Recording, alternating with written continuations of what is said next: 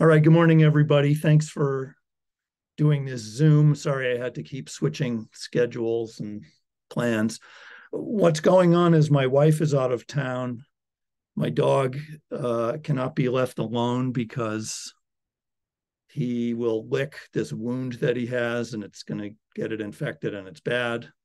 So I've got him. I could actually show you him. He's sitting over here with me.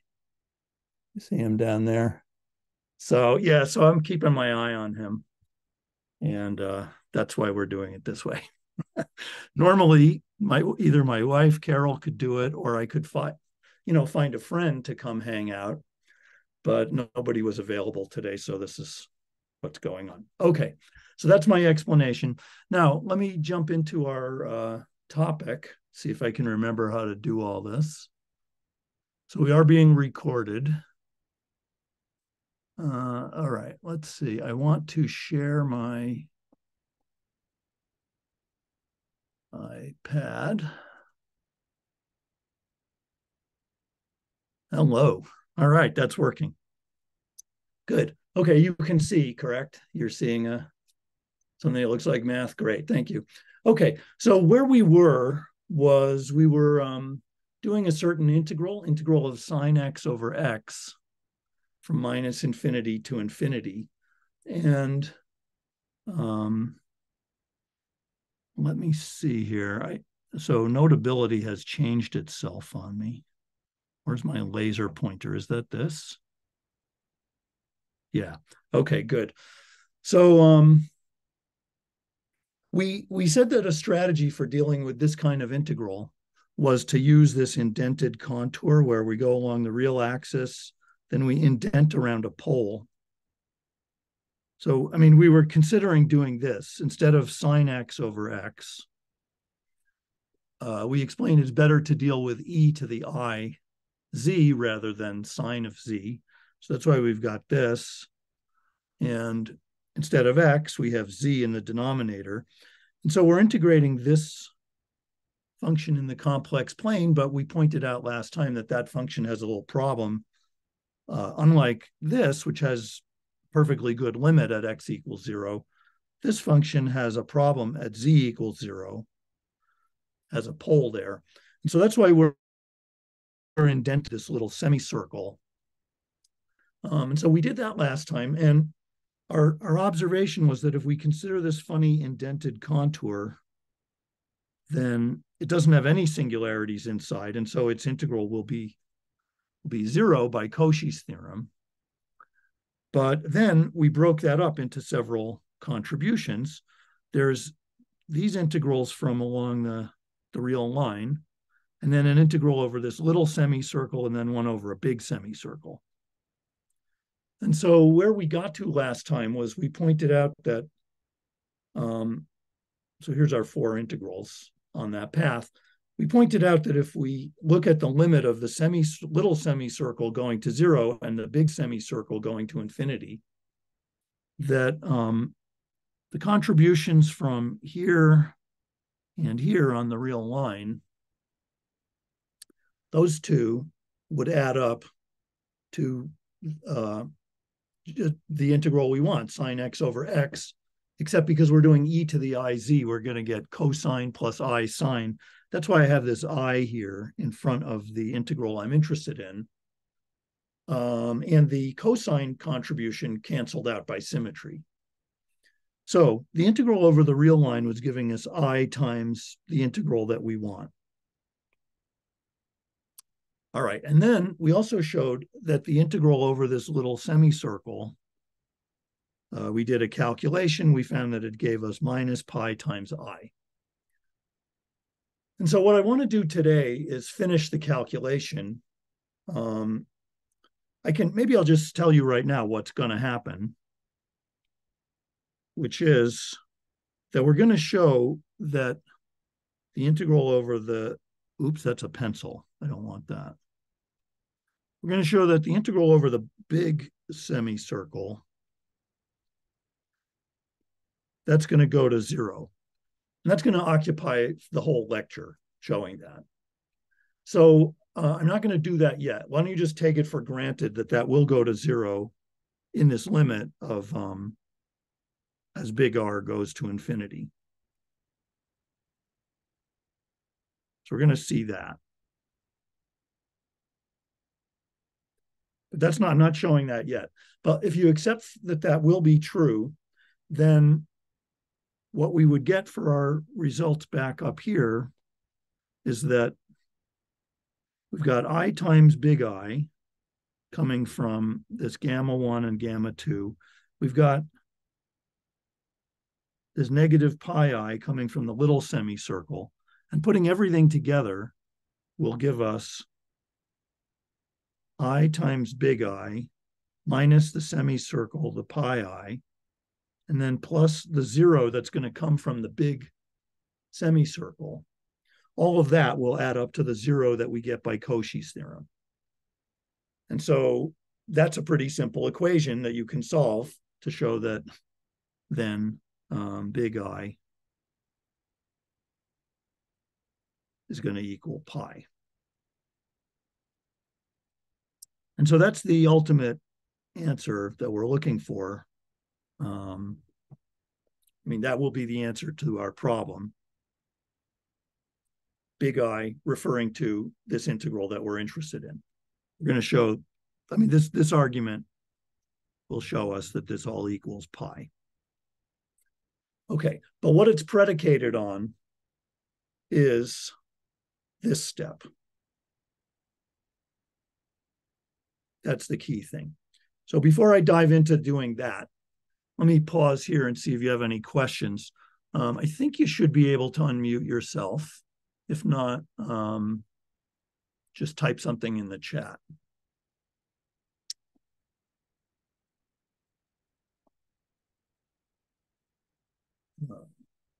Maybe I will. Can someone try to unmute themselves just so I can hear if there is actually a question? Hello? Anybody out there? Or can you not unmute? Hello? Yeah, hi, Will.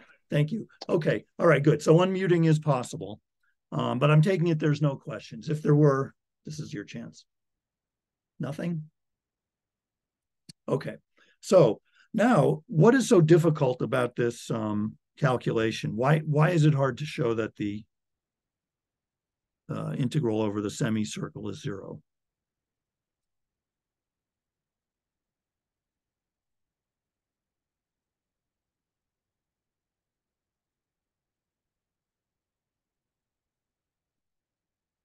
So we want to prove e to the I z over z dz goes to 0 as big R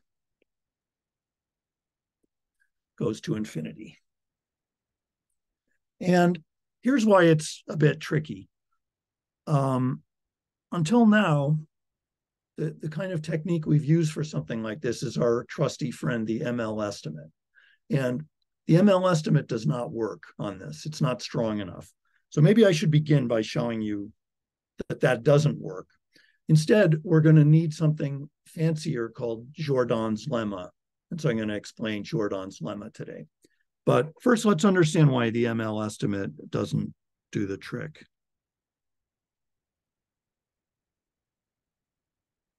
So the ML estimate is not strong enough to show this.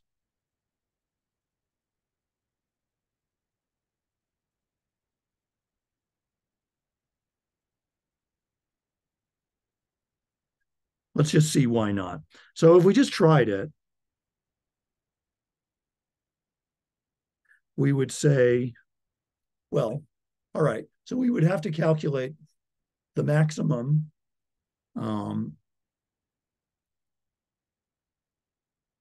right? I mean, M would be the max for points on this big semicircle of the magnitude of the integrand. And L would be the length of the semicircle, which is just, it's a semicircle, so pi times the radius. And the difficulty here is that the length is going to infinity as R goes to infinity, because it's getting to be a bigger and bigger semicircle. The radius is going to infinity. So you have this length going to infinity, but we're hoping that m goes to 0 fast enough that it can overcome the growth of the length. The trouble is it doesn't go to 0 fast enough. So let's see what this is. For one thing, the modulus of z, that's just, we're on a semicircle, so that's going to be 1 over r. And so really it boils down to understanding what is the max of the magnitude of e to the iz on this semicircle. All right. So, I mean, when I multiply those two things together, m times l, the r's cancel. Notice I have one r in the denominator, one in the numerator. M times l will be 1 over r, the maximum magnitude of e to the iz times pi r. Cancel those r's. And let me now try to understand what this max is. So remember, I can't say e to the iz has a modulus of 1. That's only true e to the I times a real number. This is e to the I times a complex number. So I have to think a little more carefully. E to the iz, well, that's e to the I. Now, if I'm on a circle, CR, z on this CR means that z is of the form re to the I theta, where the theta is going from 0 to 2 pi. Oh, sorry, 0 to pi. So when I'm calculating e to the iz, that would be e to the I, and then weirdly, I have to put r e to the I theta up there in the exponent. It's kind of weird to have an e and then an e in the exponent, but that's what we get. And then if we expand that out, that's going to be e to the I. Oh, by the way, I'll be posting these notes later. So you're welcome to take notes, or you could just grab these. I'll post them on Canvas if you just want to watch. But anyway, so e to the I r cosine theta plus I sine theta, like that. And that then multiplies out to be e to the I r cosine theta times, then I have an I times an I makes a -1. So e to the minus r sine theta. And now if I take the modulus of both sides of that, because I'm interested in the maximum of this modulus on the circle, then I would be getting the modulus of this term times the modulus of this term. And the modulus of that first term, well, that's just e to the I times something real. So this is going to have modulus 1. Whereas the next one, sine theta is positive on the semicircle, right? Because that's just the y coordinate up there. So this is just going to be e to the minus r sine theta. That quantity is itself a positive quantity. And so this is my magnitude of e to the iz. It's just e to the minus r sine theta. And the question was, what is the maximum of that thing when we're on the semicircle? I mean, it might be a little clearer to just think of it as e to the minus. It's really just e to the minus y for all points on that semicircle, if you look at their y coordinate. So if you just think about it for a second, if I've got a semicircle like this, it starts here at a y of 0, at a very high, will ultimately go up to a y value of r. Then it will be back down to y equals 0 over here. What is the largest e to the minus y? You can see that's going to occur when y is 0, right? Otherwise, you're getting something exponentially small, e to the minus r, which was a gigantic number. So this is going to you know, way up here, e to the minus y is tiny, but here e to the minus y is going to be e to the 0, which is 1. And so that's our max. It's occurring at these endpoints.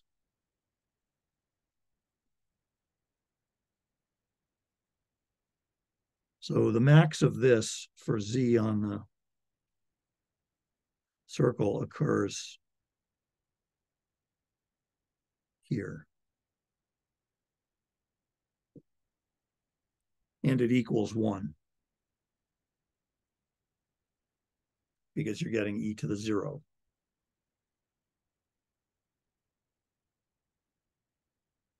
Okay, so why is that important? Because remember, in our ML estimate, coming back here, my ML, now that I've done all this work, I can see the max is 1, so my ML is, well, let's put it this way. M times L is going to equal, what did we have? Just pi times the max.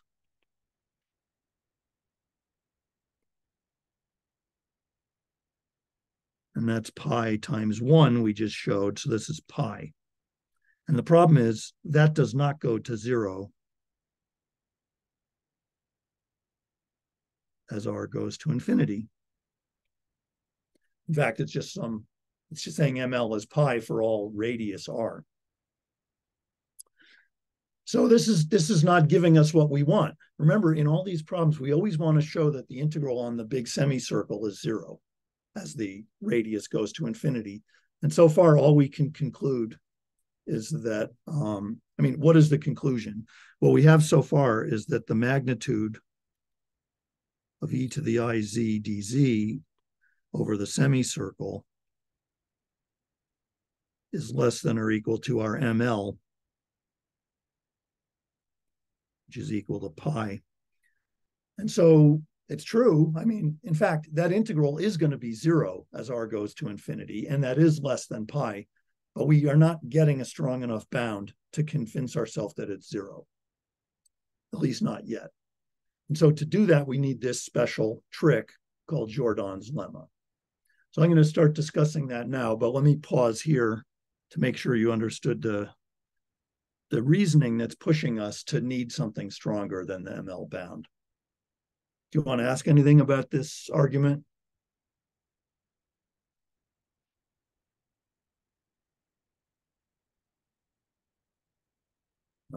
Not seeing anything. Gonna scroll through. Nope. All right. Well, so let us continue then. So onto Jordan's lemma. What is that? So it's tailor-made for situations like this where the ML bound doesn't work. And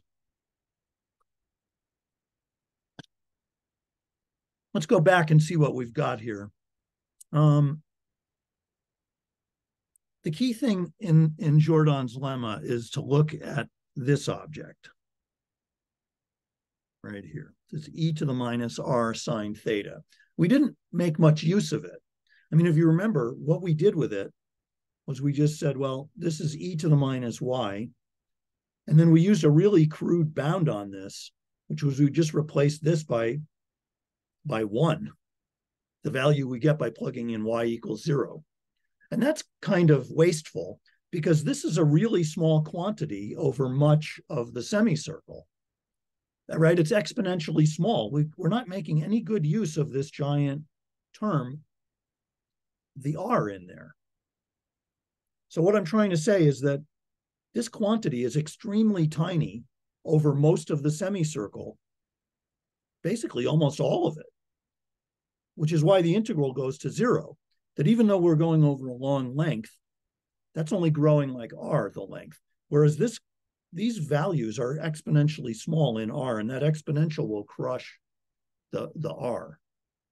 Except there's just this little difficulty in the neighborhood of these 2 points where sine of theta is 0, and that's messing up our infinite r. So So rather than just focusing on what's happening at these worst case points, which is what we did so far, we're going to make use of the smallness of this and actually try to do the integral over this whole semicircle. That's going to be a more refined calculation. So that's what Jordan's lemma says to do. Whoops, I want a pen.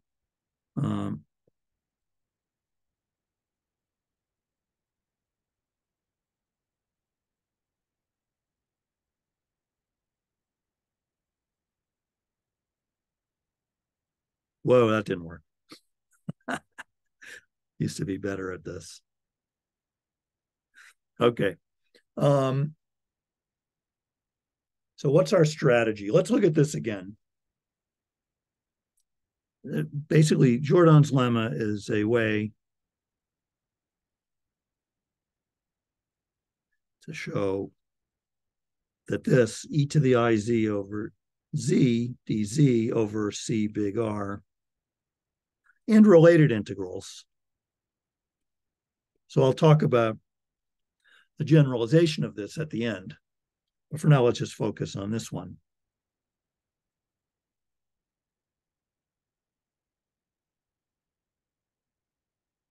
A way to show that this goes to 0 as R goes to infinity. All right, so let's dive into it. Let's look at this again. So I'm interested in e to the I z over z dz over c big R. Now, we're going to not exactly do the integral. We're going to put an estimate on it. We're going to try to put an upper bound on it, and we'll show that the upper bound itself goes to 0, which is going to mean that this integral goes to 0. And so our strategy is, let's look at the magnitude of this quantity and ask, using a kind of triangle inequality argument, what's an upper bound on this? And so think about what this means. We're taking the magnitude of an integral, and an integral is a sum, right? An integral is an infinite sum. Think of it as a Riemann integral. So we're doing an absolute value of a sum, and by the triangle inequality, that's going to be less than or equal to the sum of the magnitudes. In other words, there's a bound here, which is that this magnitude of this integral is less than or equal to an integral where I take the magnitude inside. And then I would also have to take magnitude of dz. And so I want to do this over the semicircle. This is by a kind of triangle inequality, but for integrals. Rather than for finite sums.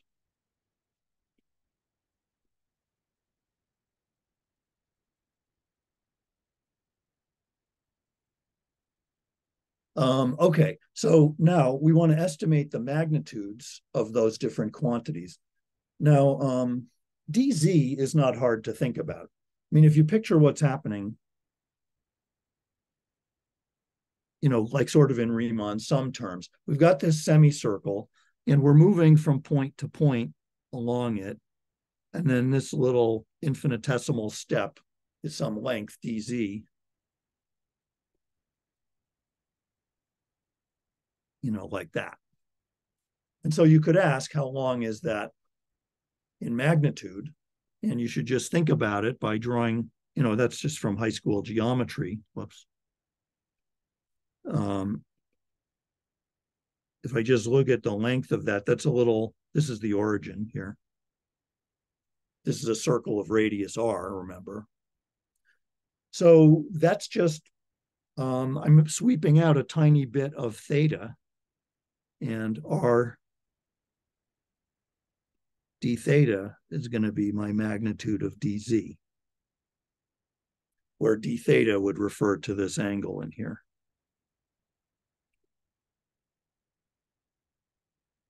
So I hope that's plausible. Now, all right, fine. So in fact, what we're going to do now is convert this integral over the semicircle in the complex plane to an integral over theta. And so earlier I showed that the magnitude of e to the iz over z, we showed previously that that was equal to e to the minus r sine theta.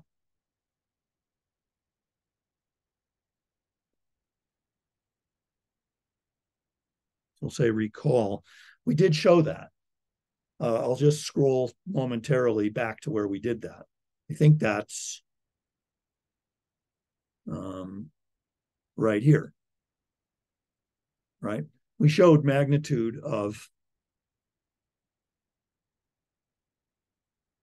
oh, wait, did I mess something up? Yeah, I did. So magnitude of e to the iz is this. But then I also need to divide, we had said this over z. So I better be careful. I think I forgot what I was doing. So the magnitude of e to the iz over z is this over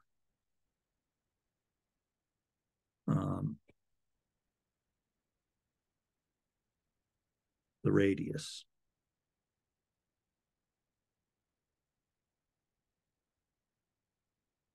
Okay, looking good, I think. And so now, when we go back up here to our triangle inequality, if I replace the different magnitudes, this one I'm going to replace with this. And the dz magnitude, I'm going to replace with this rd theta. So, all right, so e to the iz over z in magnitude times magnitude of dz over this is all over the circle CR. This converts to an integral in theta of e to the minus r sine theta all over big R times big R d theta. And now that's a theta integral, so I'm going from 0 to pi. And notice those r's conveniently cancel out. And so I'm left with the task of analyzing this integral, 0 to pi, e to the minus r sine theta d theta, where I have canceled out this with that. And this quantity of interest, remember, this is an upper bound on the integral we're interested in. And so the upshot of what we have so far is that the integral of e to the iz over z dz over cr, which is what we want to show, goes to 0. We've shown so far that this is less than or equal to, by our triangle inequality, this integral that we're faced with right now. Whoops, I don't want that down there. I want it up in the exponent.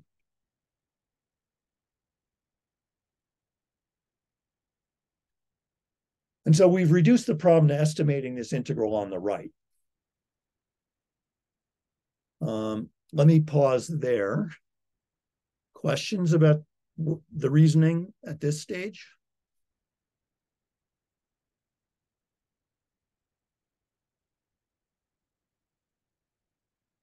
No? For some reason, I don't see the chat because of the way I'm sharing my screen. I've forgotten how to see it.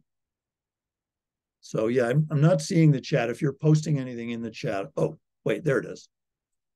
Chat, nothing. Okay.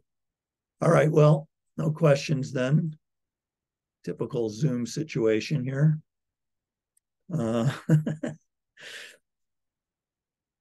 All right, I'm going to take a little t, because this is where we got to really limber up our muscles. This integral on the right, this e to the minus r sine theta d theta, you've never done that integral, I'm guessing.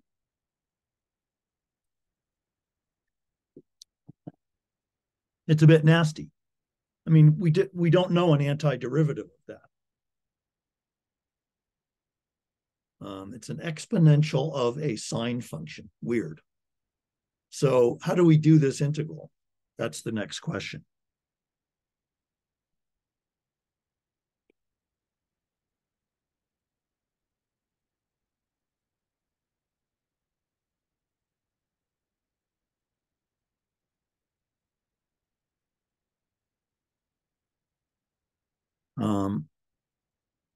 You could ask Wolfram alpha, obviously. And I don't think it could do it either. I don't know. I didn't check. You're welcome to fire it up if you want. You can definitely do it numerically. But remember, the answer depends on R. So you'd get a function. And the question is, what is this as a function of R?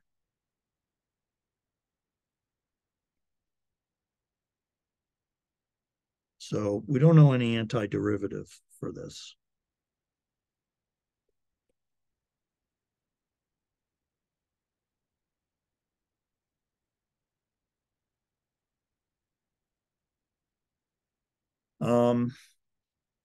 So here's what I guess Monsieur Jordan figured out that is so clever, which is, although we can't do the integral, we can put an upper bound on that upper bound. This is a classic move in analysis. Okay, Calvin, big reaction. Some people would say that analysis is the study of inequalities. So whereas calculus was the study of equations and all the neat things you can do by manipulating equations, in analysis, we often work with inequalities. We can't figure out what things equal, but we can put bounds on them. And so here we're going to put a bound on this bound, and we'll show that the upper bound on the upper bound itself goes to 0. And that's going to be enough to show us that the integral over the integral we want, that this thing goes to 0. So watch this. It's so clever. I mean, normally I don't do proofs like this with you, but occasionally I do if I think they're great. And I think this one's a really great proof. Okay, so what's our move? Let us think about this a bit more, see what's going on. So the book doesn't make any fuss about this. It just writes down the trick. But I want you to really savor it and appreciate it. So let me see, what did I do in my notes? I had some little, yeah, okay. Let's try to visualize what's happening a bit. First of all, let's think about what sine theta is doing. Right, so I'm focusing on this. Let's just look at that sine theta.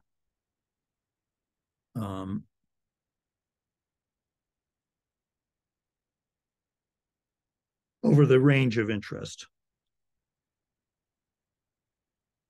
So we're going from 0 to pi. Sine of theta looks like this. Right, just an arc of a sine wave. Negative r sine theta, well, would look like the negative of that.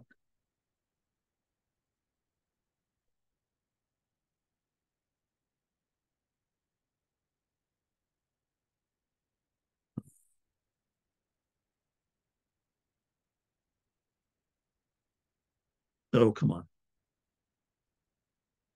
So negative r sine theta would be something like this, where here we are at pi over 2.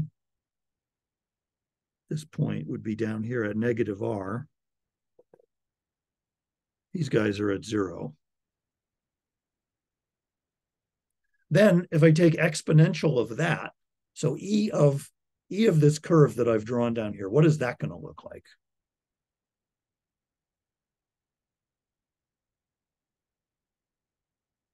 So I'm trying to build up your intuition for what is this integrand.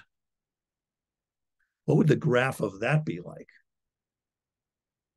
So Okay, well, let's look at the endpoints. E at the left endpoint, that's E of 0.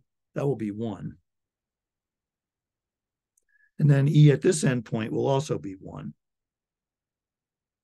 This is set pi. And then what happens in between? So, well, like here at pi over 2, we're going to have e to the minus r, which is a very, very tiny number. It should be close to 0.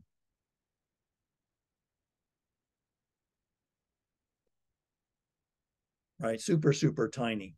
And actually, all throughout this region here, say, where these numbers are like, I mean, even here, where it's halfway down to minus r, I'd have e to the minus r over 2. That's like e to, minus a billion over 2. It's practically 0. So in fact, the function is going to look like this. Here it's 1. It's got to be continuous, but it's going to come screaming down to the neighborhood of 0. And then it will quickly spike back up. I haven't drawn it perfectly, but you get the idea. Over most of its range of integration, it's very close to 0. It's only near the endpoints that it gets close to 1. And so we're asking ourselves to figure out what is the area, or put an upper bound on the area, which is this area in here, right? Very, very little. That stuff. Okay. So that's just to give you a feeling why this integral should be small, the area under this curve. But now, since we can't do the integral, here's the clever trick that Jordan figured out. Maybe some of you can even see what to do, or if you've read ahead in the book, you already know what I'm going to say, which is if we look at this function, let's look again at sine of theta. Now, oh, by the way, before I do that, think about the area under this curve. Can you see that the whole thing is symmetrical? That whatever we're getting over here in this half is the same as what we're getting over here in that half. It's two pieces, right? It's symmetrical around this midpoint, pi over 2. So you could check this analytically, but the integral that we want is really, I mean, remember, we're trying to go 0 to pi e to the minus r sine theta d theta. I'm claiming that that's just 2 times the integral if I go halfway, 0 to pi over 2. I didn't leave myself enough room. So move over.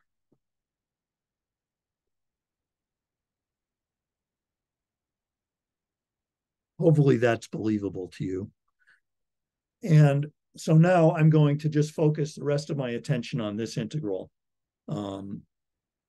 right here, going from 0 to pi over 2. So let's do that. And then the sine function on that range of integration, well, again, not drawing it so well, but sine of theta from 0 to pi over 2 roughly looks like that.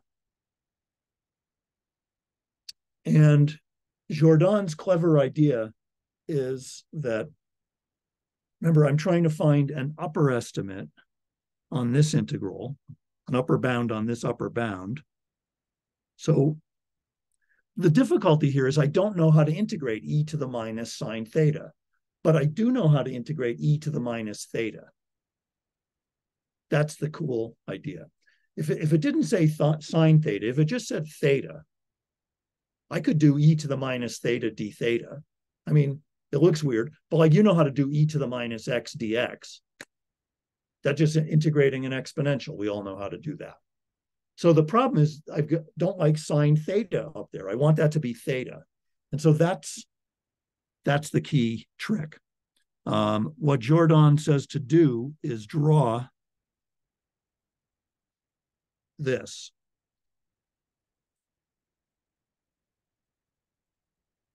Actually, I don't like it in black. Let me make that stand out more. Draw this line.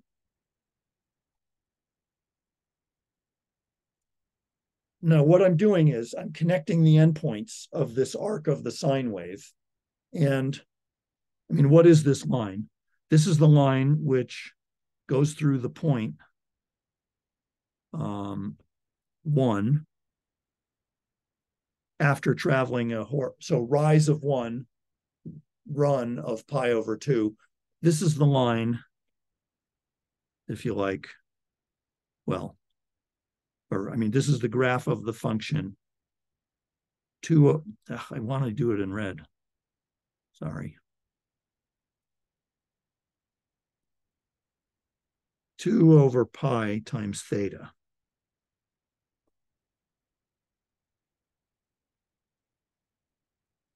What I'm showing is just by this little picture that, by inspection, sine of theta is greater than or equal to 2 theta over pi for theta in this range that I'm interested in, between 0 and pi over 2.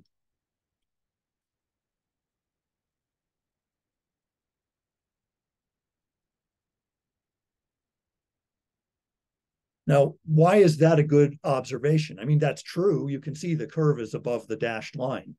But why is that helpful? Well, because this gives me an upper bound on the integral I don't know how to do. It says, since sine of theta is greater than this, if I replace this sine theta by this quantity, I will have something smaller up here in the exponent. But watch how this works. This is a smaller number, but it's got a negative sign in front of it. So it's a smaller negative number in the exponent, meaning it's closer to 0, which means that this will be a bigger quantity because it's e to something less negative. Right, so what I'm trying to say here is that e to the minus r sine theta is less than or equal to e to the minus r 2 theta over pi on this interval.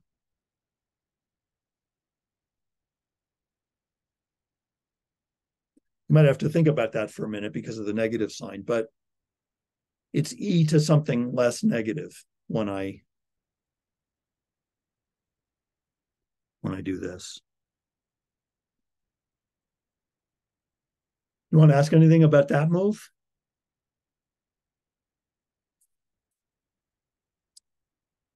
If you're okay with it, then we're almost done, because we would now say, let's remember the chain of logic that we're developing here.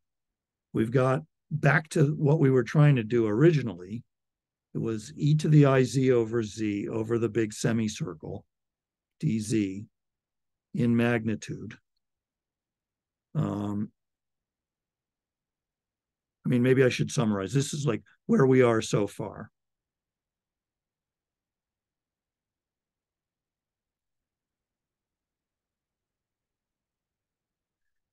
We're arguing that this integral we're interested in is less than or equal to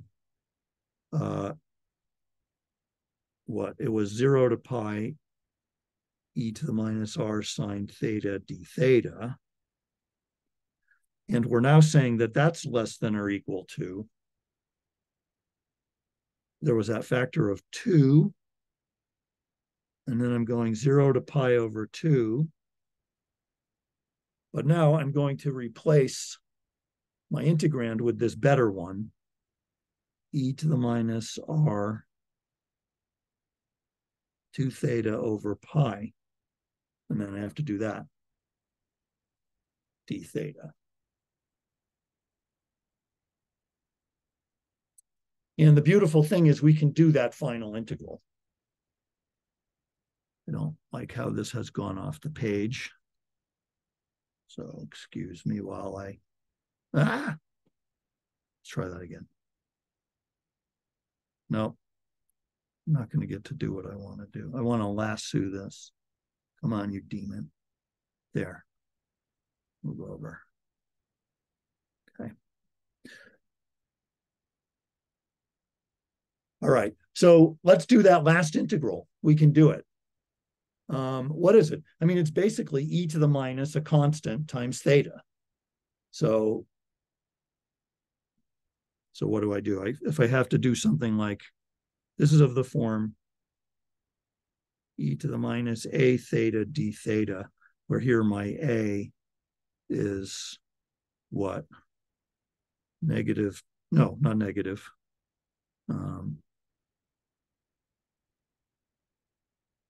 I already said negative.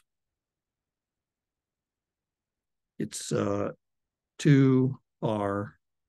theta, 2r over pi. Okay, so if I were doing this integral, this is what? It's e to the minus a theta times negative 1 over a or something. Right, that'd be the antiderivative of e to the minus a theta. So here,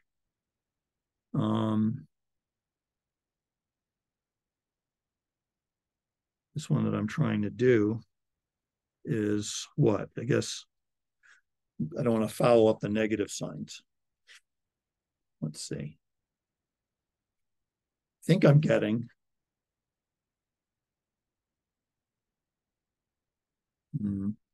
well, hold on. Let me do this carefully.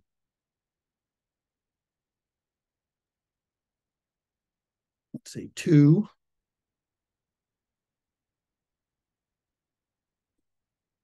Let's say 2. 2. Then I'm going to go negative 1 over a. So that would be negative pi over 2r.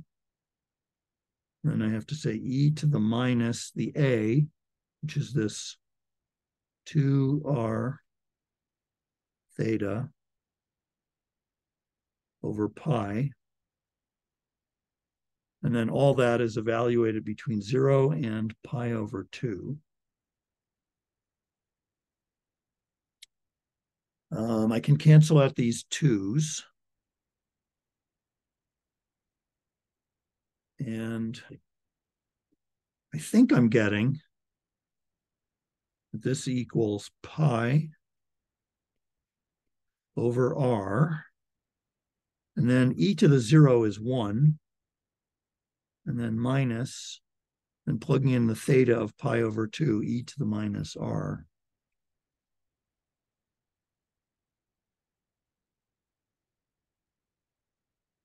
And actually, the r is going to infinity. I don't want to go wild here, but I don't need this term right here. This is really kind of irrelevant. This term is important. I want to keep that. I'm not going to say that's 0. But what I can say, just to be consistent with what's in the book makes the remark that this is less than or equal to pi over r. This is true for all r. So what's going on? What we've done here, if I go back, is actually, I really want to copy this whole thing up here. Let me duplicate this.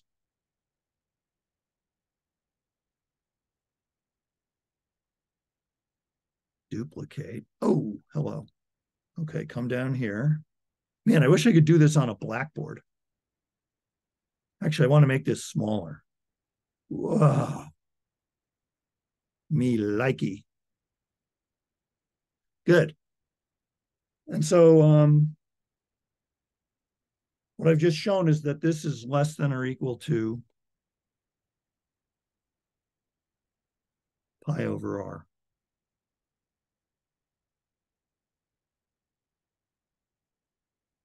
And so you see, we're getting what we want, because now with this brilliant estimate, as r goes to infinity, we have just shown that this is less than some quantity that is itself going to zero.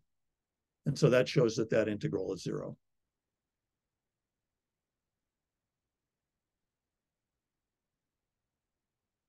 Right, I mean, this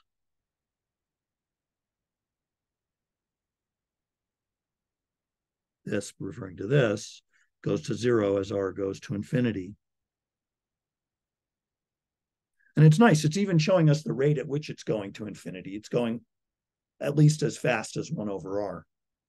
And so hence this goes to zero as r goes to infinity.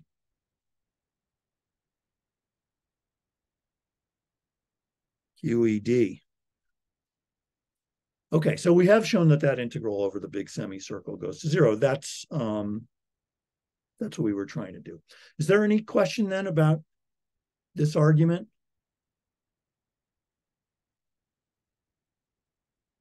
It's great, right? It's really a clever idea. Now, you might be thinking to yourself, okay, sure, professor, you got a lot of pleasure out of that, but what do I need to know? So what you need to know is when to use Jordan's lemma and when it's adequate to just use the ML estimate. And so Jordan's lemma is applicable to situations where you've got integrals that look like this. So here's the generalization. I mean, the book discusses a thing that they call the generalized Jordan's lemma. So you can see this, they call it lemma 5.4.3 in the book. And so they do essentially the argument I just did. And they apply it and show that this kind of argument that we just did works.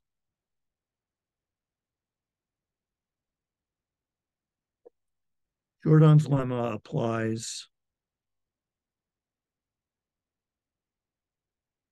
to any integral of this form. I mean, it's always when you're dealing with pieces of a big semicircle. Actually, they don't call it a semicircle. It doesn't have to be a full semicircle. It could be an arc of a big circle. It doesn't have to be half the circle. It could be less than that. So they apply it for a little more generality's sake to something that they call sigma sub r. So this is an arc of a circle.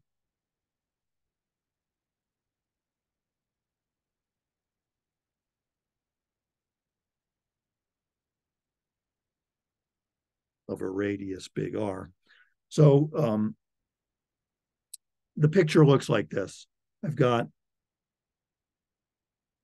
in the complex plane, draw something that looks like this.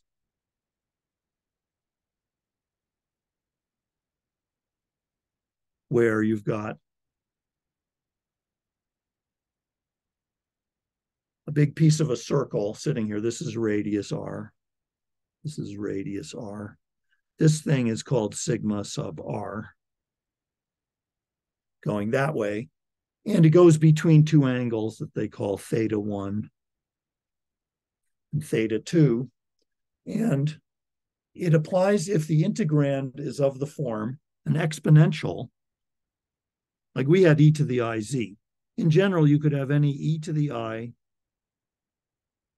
constant times z, where this constant s has to be a positive number. We had it equal to 1. But you need that to be positive in order to be getting the exponential smallness of the integrand on the upper semicircle. It's of anything like this times any function f of z. For us, that function was 1 over z, but it doesn't have to be 1 over z. It could be any f of z with certain properties. So where we need a couple of things. One, you need the S to be positive, and two, you need the f of z. It's not that f of z has to go to 0. What you need is, let me say it this way. Come over here. What I need is that the max of the magnitude of this f of z, the f of z is whatever is multiplying the exponential term. The max of the f of z on this arc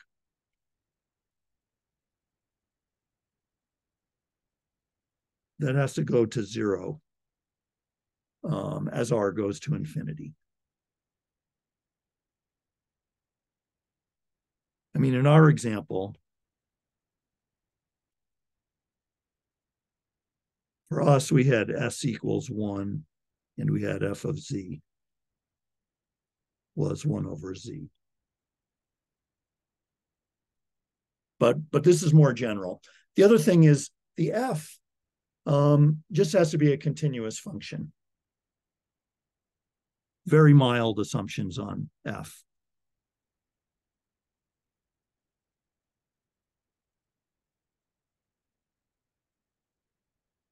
In particular, it does not have to be analytic.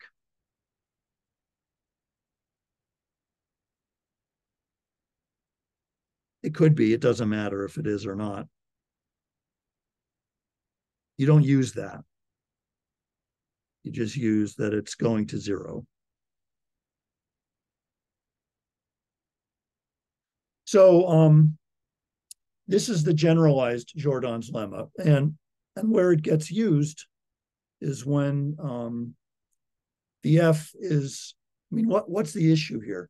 Again, why can't we just use the ML estimate? Well, there's this competition where this term dz, the L, is growing like in proportion to the radius of the circle, right? L is some piece of a semicircle or another arc of a circle. This dz is growing in proportion to r. So this f of z better go to 0 fast enough to overcome the fact that this is growing like r. And so, but the cool thing with Jordan's lemma is that it says, actually, f doesn't have to go to 0 very fast. This exponential does a lot of work for you. It's giving you exponential smallness. So as long as f goes to 0 at any rate, doesn't matter how fast or slow, as long as it goes to 0, even extremely sluggishly, that is good enough.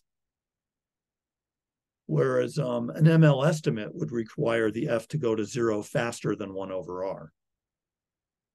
But because of this exponential, we don't really need that. We just need f going to 0. So that's, I mean, I guess my punchline would be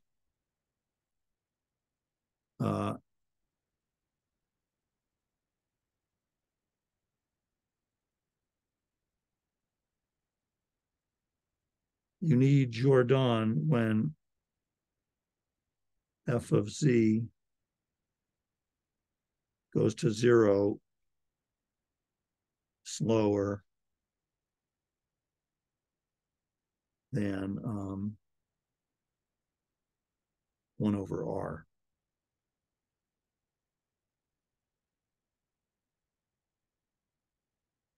If f goes to 0 faster, like if it's 1 over r squared in magnitude, then you don't need Jordan. Also keep in mind that you can only use Jordan's lemma if you've got this exponential term here. That's very important. The ML estimate doesn't require the exponential. The ML will work on any integrand. This is a very particular kind of integrand that has an exponential times a function that's going to 0. And this kind of thing comes up a lot if you've ever seen Fourier transforms. This kind of exponential times a function, it looks sort of like a Fourier transform of a function. So this kind of object does come up a lot. But it's a little, in some ways, less general than the ML bound, but it's also stronger. So I think that's all I have for you today. We're done about 10 or 15 minutes early. So I'll stick around if you want to ask any questions. Thanks for coming. I'll see you in person on Thursday. I think my wife is coming home Wednesday. I hope. All right. So, all right. Thanks, everybody. Could you scroll down to the... Thank you, Professor. Yeah, you're welcome. You want me to scroll down to this part? Thank you. Yeah, I could have tried to explain a bit more what I mean there. Or did you have a question about this part? Oh, I just wanted to see the last line, what you'd written about. Yeah. Lemma. So, right, it's when the maximum of f, I really should say when the max of f of z is going to 0 more slowly than 1 over r. Or as slow. Like in our problem where we had 1 over z, that's going down like 1 over r. So maybe I should really say, yeah, a little more accurately would be it's going to as slowly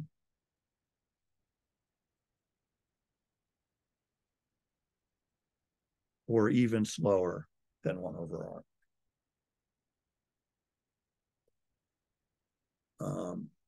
Yeah, but if it's going faster, if it's 1 over r squared, even if it's 1 over r log r, anything that's faster than 1 over r, the ML estimate will be good enough. Let's see, I do see some comments in the chat. Okay, thank yous. You're welcome. Appreciate that. What exactly is like the formal statement of Jordan's lemma? Yeah, like good, we did right. the whole, yeah. You're right. I didn't say. So yeah, let me go back. I think it's funny about that question because all right, I'll just tell you what the book says the statement is. This is the statement of Jordan's, well, wait, what is their statement? The book statement of Jordan's lemma is this, that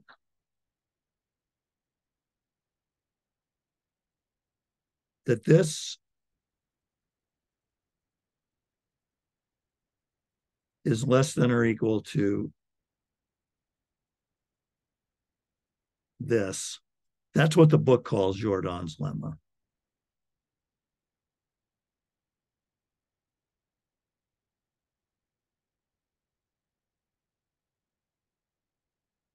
That inequality, that integral on the left is less than or equal to pi over r. That's what they call Jordan's lemma. Got it. Okay. Thank you. If you look that up in the book, so actually I could share my screen with you. Here, let me not share my iPad, but let me just share the book. So let's see here. If I go to the desktop, so where's the book? Here's the book. Yeah. There, that's visible to you, right? Yeah, I can see it. So you see lemma 542. They say Jordan's lemma, this inequality, e to the minus r sine theta d theta less than pi over r. So they call that Jordan's lemma. Now, other books don't call it that. Other books would say, like, they might call this thing Jordan's lemma, which the book calls the general version of. This to me is a bit weird. I've never seen this called Jordan's lemma. But okay, that's how they're referring to it. I think of that as the key step in the proof of Jordan's lemma, but whatever. It's this whole constellation of ideas.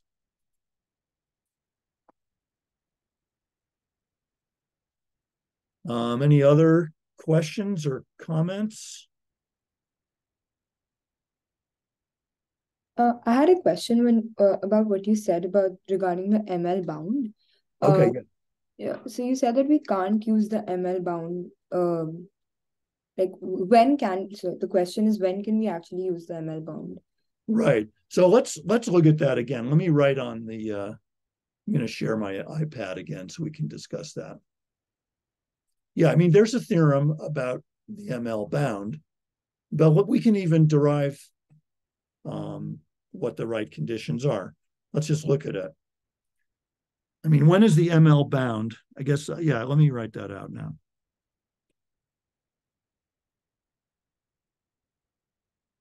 So when is the ML bound?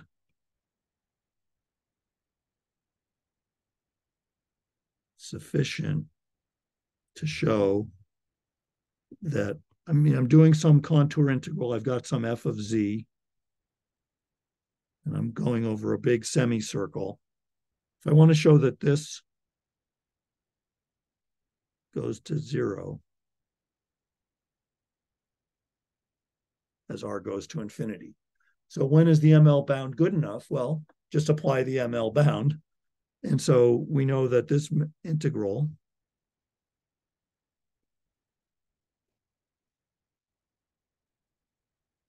so the ML bound would say that this is less than or equal to the max of f in magnitude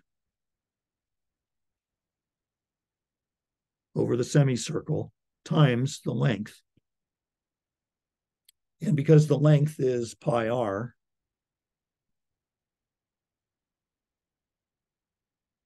so, I mean, let me just call this m.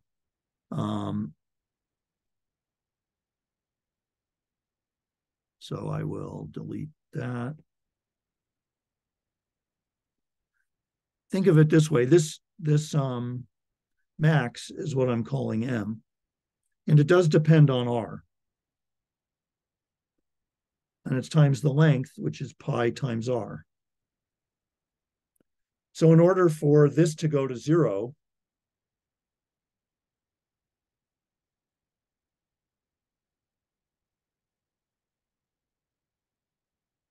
you need mr. I mean, m of r has to be, well, when it's multiplied by r, you need that to go to 0. So in other words, you need m of r to go to 0 much faster than 1 over r.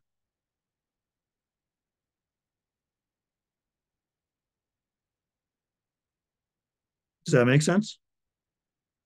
Yeah, thank you. I mean, it's just that. It's what I was saying, that the m has to overcome the growth of the radius.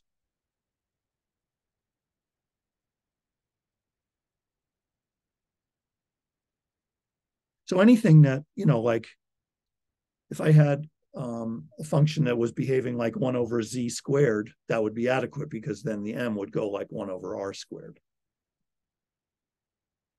Okay, thank you. So that's that. Yeah, I mean, the way it's often phrased, here's a good common situation. Often if my f of z is of the form of a polynomial, like if it were a rational function, you know, so that this is a polynomial divided by a polynomial.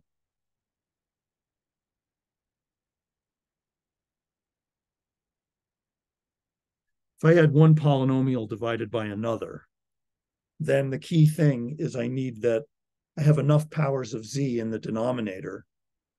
I have to have at least, well, you want the degree of q, meaning the highest power,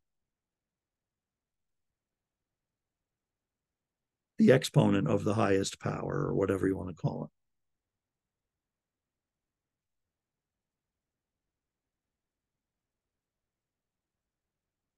So you need the exponent of the highest power in q. Like if it was a polynomial that began with z cubed, then it would be degree 3. So you want the exponent of the highest power in q to be greater than or equal to the highest power in p plus 2. In other words, you have to be at least 2 powers greater to use the ML bound. If it's only 1 power greater, Like if it's z cubed in the denominator, but z squared in the numerator, that's not good enough because that's only one power. That's only going to behave like 1 over r, which is not enough. You see what I mean? So I need 2 extra powers or more of z if it's a rational function. I don't know if that's over explaining it or not.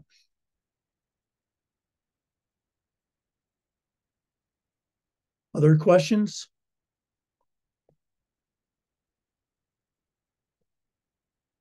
Okay, great. So I'll see you all on Thursday. Bye-bye.